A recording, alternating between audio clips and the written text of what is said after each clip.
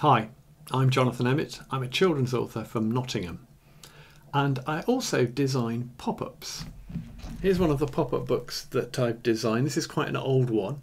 It's called Emergency Rescue and it's illustrated by Christian Fox, and it's a book of emergency vehicles. So there's a police car in there, an ambulance, a fire engine, a lifeboat, and right at the end, a helicopter. Now, as well as designing pop-ups, I also write picture books. Here are some of the picture books that I've written. And today, I'm going to show you how to make a pop-up featuring one of the characters from one of my picture books. It's this picture book here, Prince Ribbit, illustrated by Bernatene. Prince Ribbit is the story of a cunning frog who tricks some princesses into believing that he's an enchanted prince. Now, here's the Prince Ribbit pop-up that we're going to make, so let me show you it.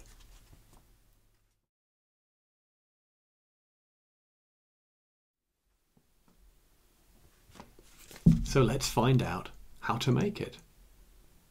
So, to make this pop-up, you're going to need a sheet of A4 paper.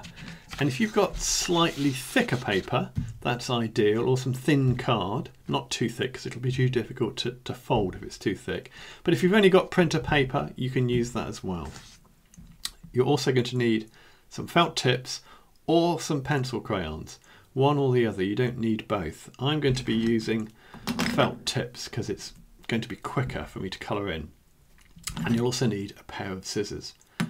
Now the nice thing about this pop-up is that it only needs 2 cuts with the scissors and 5 folds. So we're going to start by making the first of those folds.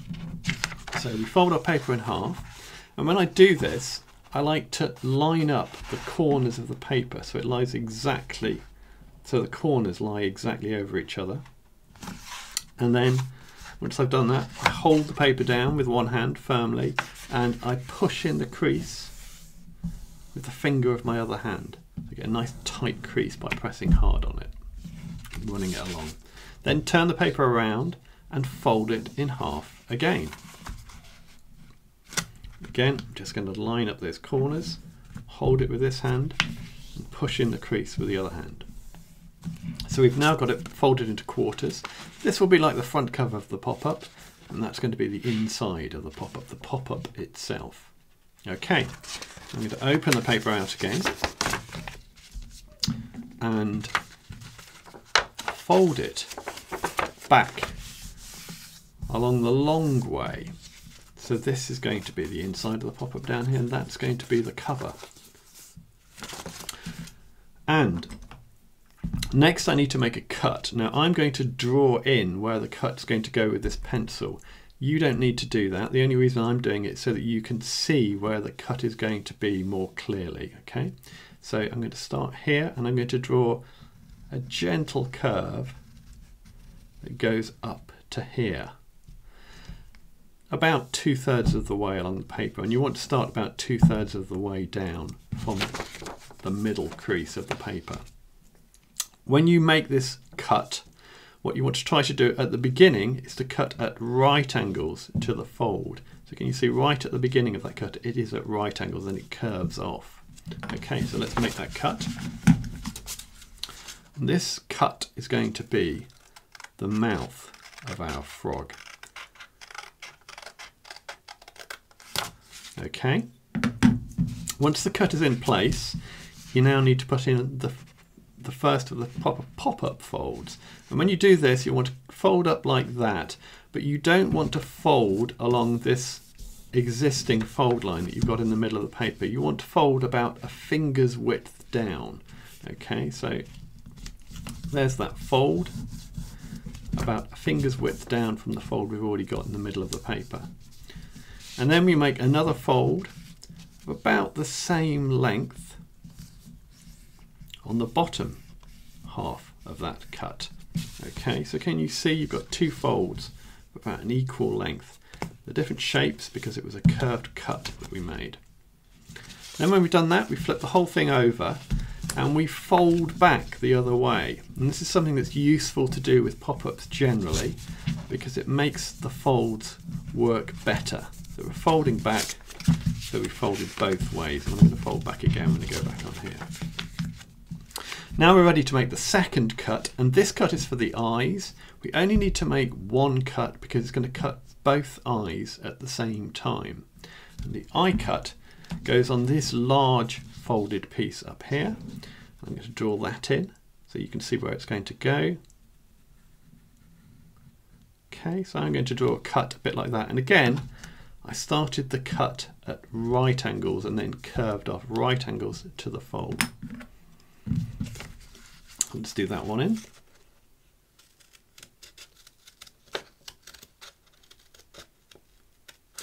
There we go. And I'm going to do a fold at the end of this cut as well. So I'm going to do the fold like that. So this fold here and that fold there are parallel. Can you see? If I hold it like that, you should be able to see where that fold actually is. I'm going to press hard to get it in, and then I'm going to flip it over again and fold it back the other way. And that is all of the cutting and folding that we need to do for this pop-up. The pop-up bit of it is more or less finished. Let me show you how it's going to look. It will look a lot better when it's coloured in, but you'll get an idea of how the pop-up works. So this bit here, that's going to be the frog's mouth. I'm going to put my hand in there to fold it out a little bit. These two little cuts that we've made there are going to be the frog's eyes. I'm just going to fold that shut, having pulled them out a bit. Press down here to get the top of the frog's head working. And I'm going to do the same with the bottom. Press that down. And there you go. You've already got some idea of how this pop-up is going to work, but it will look a lot better when it's been coloured in. So first of all, we're going to colour in the bits inside the frog's mouth. And to do that, we can open it up and work on it like this.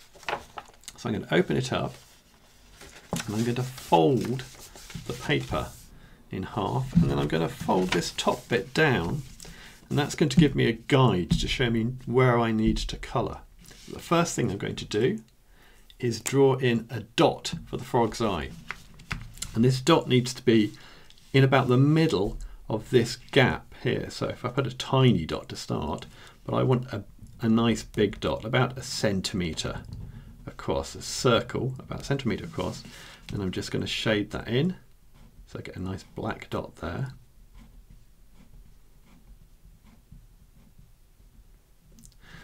And I put it in about in the middle of this gap, but if I hold my pen over it, you should be able to see that it's on the line of the crease as well. So that should give you an idea about where that dot needs to be drawn.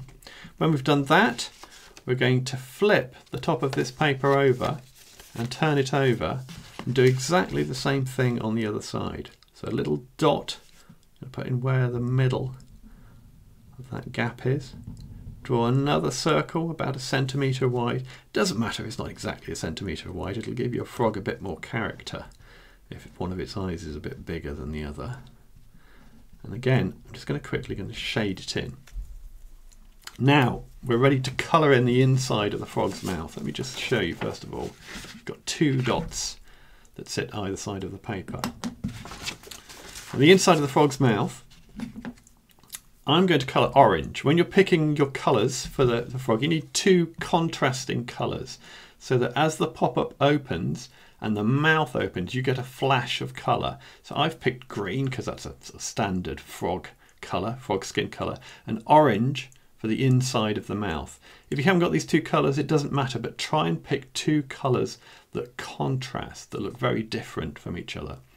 So let's colour in the frog's mouth.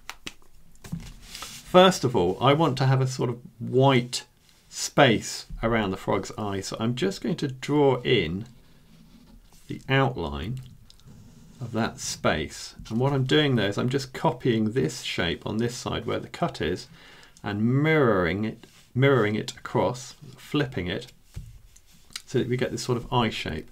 Once I've done that, I'm going to trace along this crease.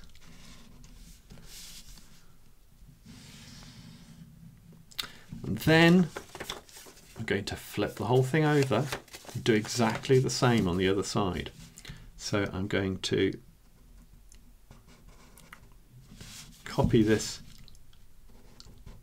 eye shape over, trace along the crease, and now when I open it up, I'm left with this shape, which is the shape that I need to colour in with the orange. So I'm going to do that quickly now.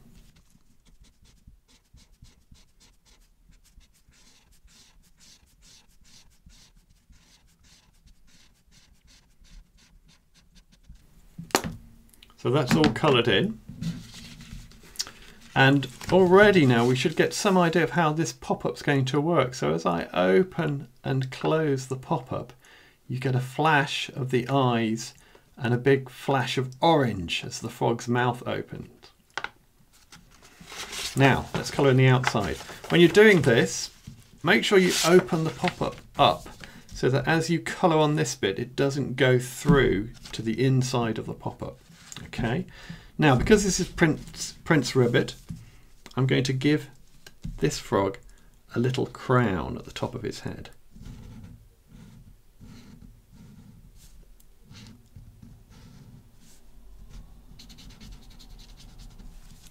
There we go, little orange crown.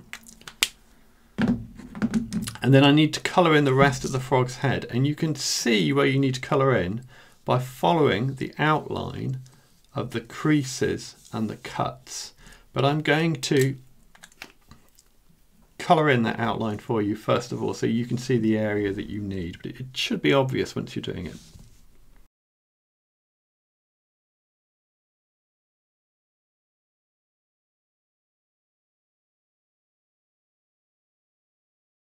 So that's the shape we need to colour in on the front of the pop-up.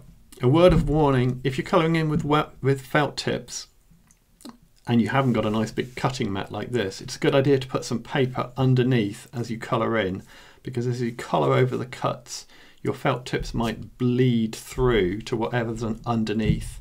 And if that's a nice tablecloth, then you might ruin your nice tablecloth. So make sure you're colouring on top of something that you don't mind felt tip getting on. Let's colour that in.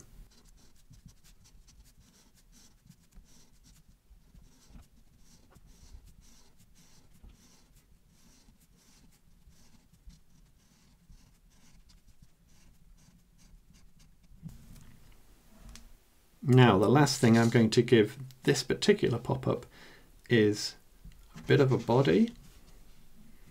So here's some shoulders.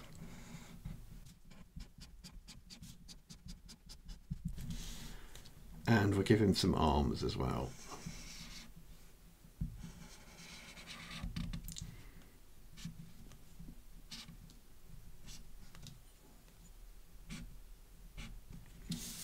There's another one on this side.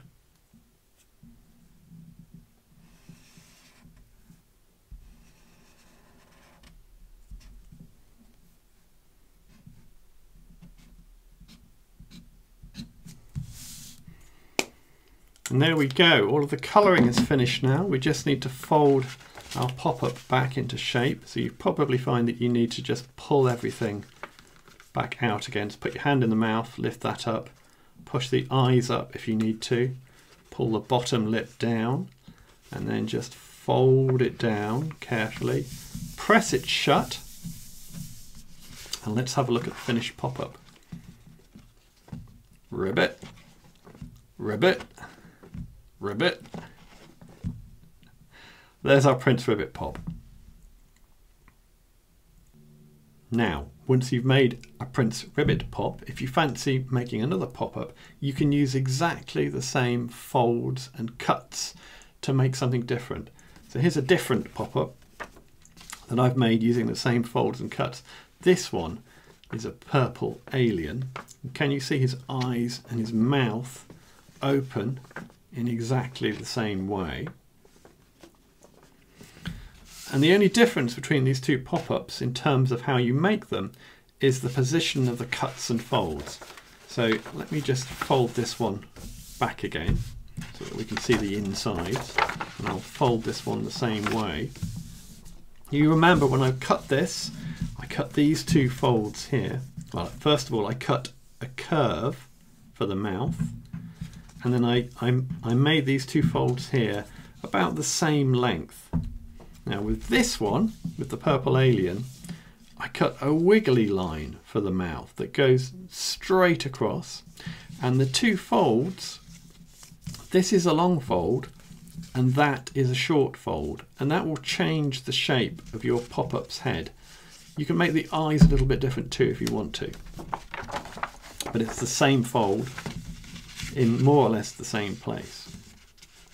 So there we go, it's our purple alien pop. And that's our Prince Ribbit pop.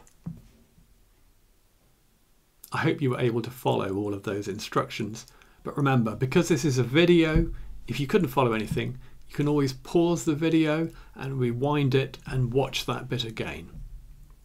I hope you will make your own Prince Ribbit pop-up, or perhaps a purple alien, or even a creature of your own. But whatever you make, I hope you enjoy making it.